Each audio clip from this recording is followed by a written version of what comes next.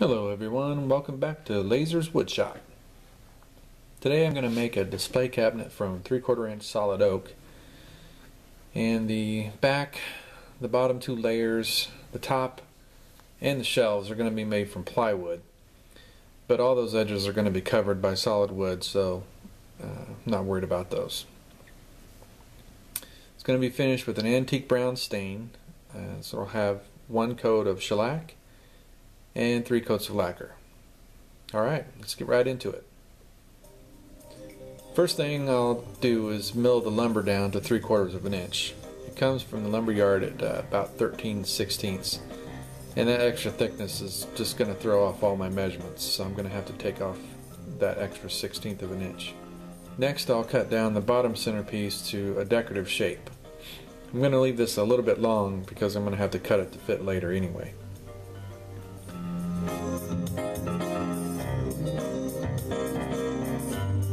Next I'm going to work on the bottom base piece. This is 2 pieces that are 48 by 11.5, and I'm just going to glue them together. First I'm going to make sure the edges are flush, and then I'm going to clamp them.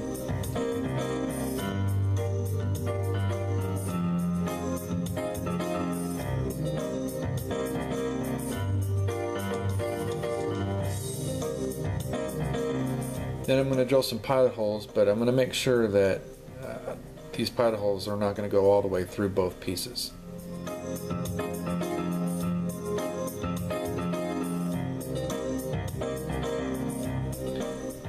And then I'm going to countersink all those holes, and then I'm going to glue.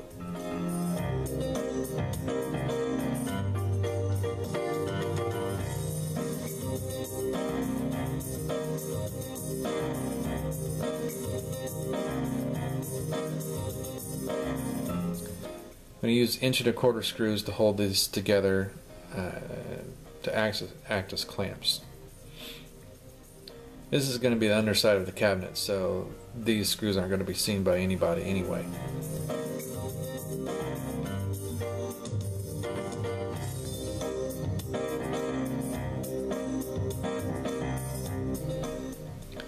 I'm going to sand the edges of this piece here, and I'll start work on the feet.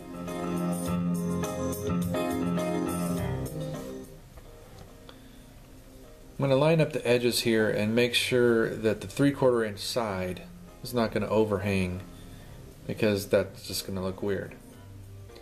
I'll make some pencil marks and drill some pilot holes, and I'm going to glue and screw these to make them extra stable.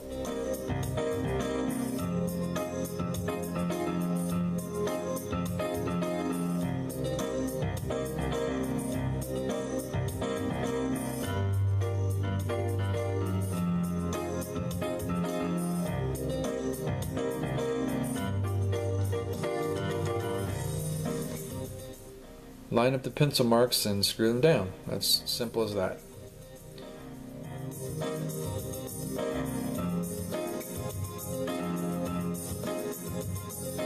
Now I can flip this over and I'll work on the 2 nailers.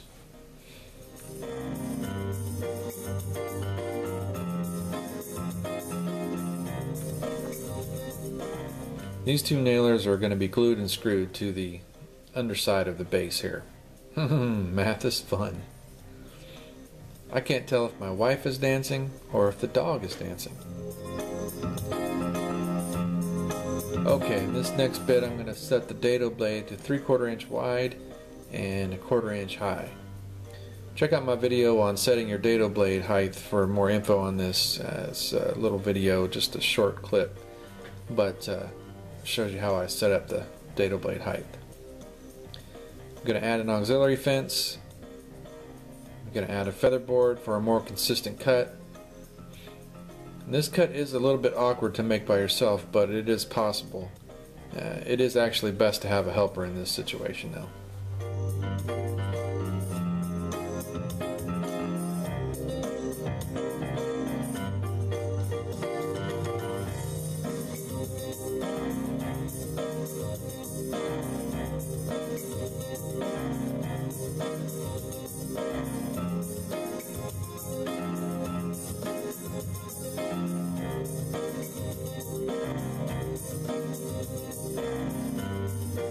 I'm going to make the rabbets on the back two legs without changing the saw setup.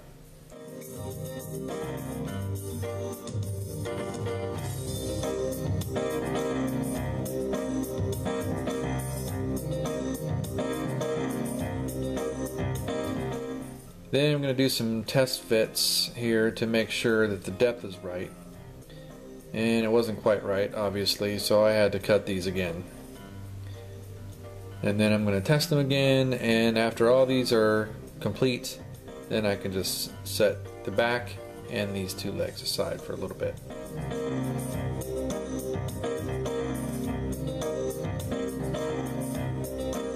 Now I can start the dados on the shelf supports.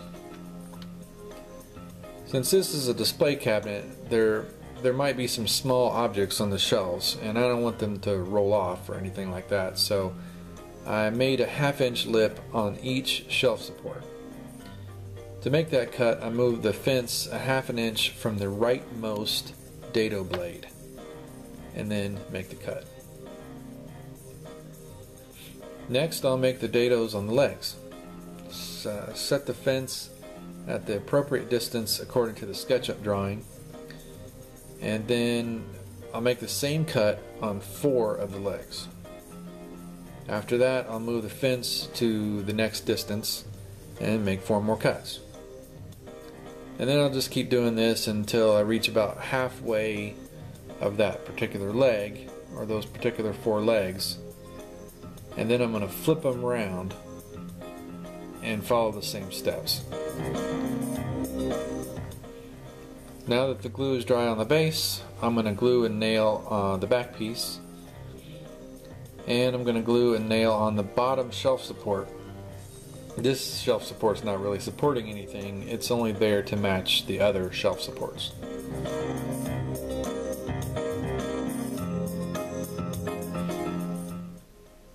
Now I'll set up the router table with the chamfer bit and make the decorative detail on the side pieces. I'm just following the plan to make the cuts. After that, I'll make some marks for some biscuits. I'm going to sand everything.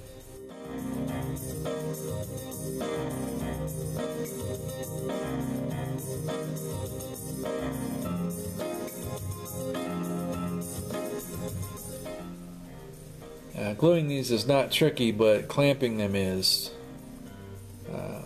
Use enough pressure to hold them together, but not too much pressure to bow the assembly. After a night of rest, I'm going to start the flutes on the legs. I'm going to use a piece of tape where I want to start and stop the cut. I'm going to make some test cuts, and then I'll cut the outer 2 flutes first.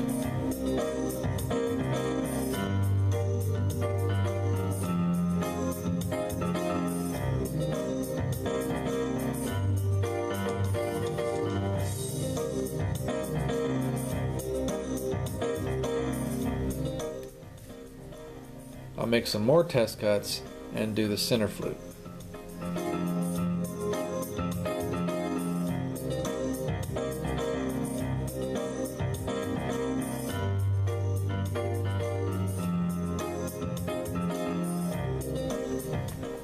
This is what it might look like in the end.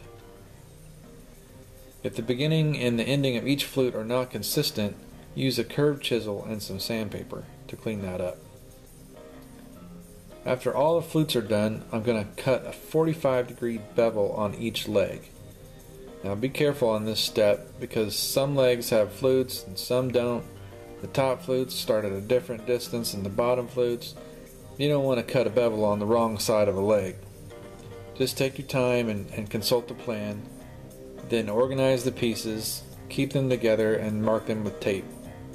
Then make the cuts.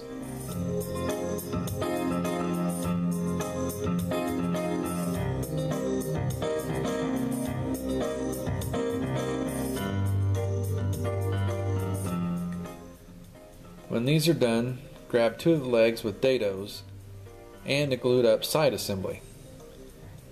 Use a scrap piece to line up the dados and make the marks for some biscuits. But don't glue these yet.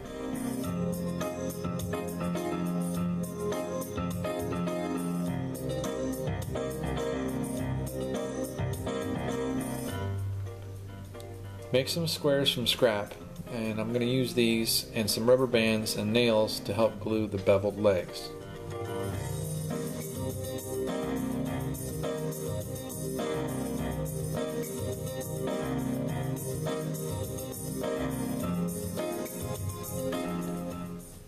After the glue is dry on each leg, grab a front and a back leg, match them up with the side assembly that you've marked for biscuits. Now you can glue and clamp the 3-piece assembly.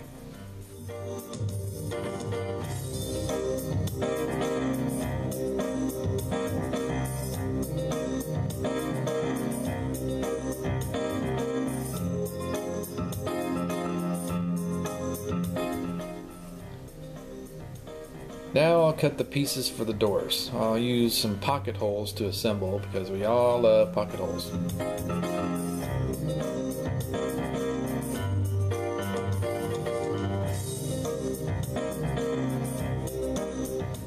I'm going to cut 2 rabbets on the middle door rail using a straight bit in the router table. These rabbets are going to accept the glass a little bit later. I'm going to cut stopped rabbets along each door stile, leaving a section in the middle, top, and the bottom. This is where the rails will be attached.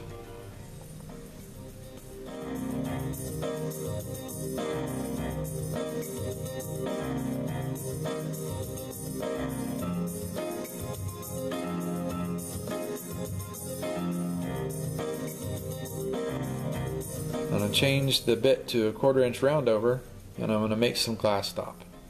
Use an oversized piece of wood to make this glass stop, and then I'm going to cut the small piece free over on the table saw. Now, these pieces are small, but using glue and pin nails, the small pieces will stop the glass from falling out of the opening.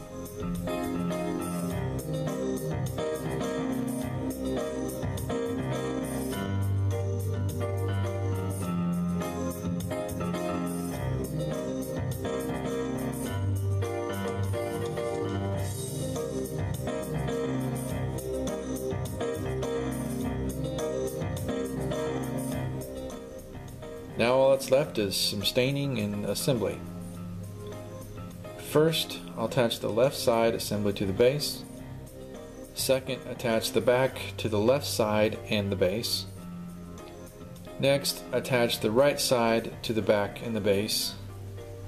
And then the top piece ties all these together.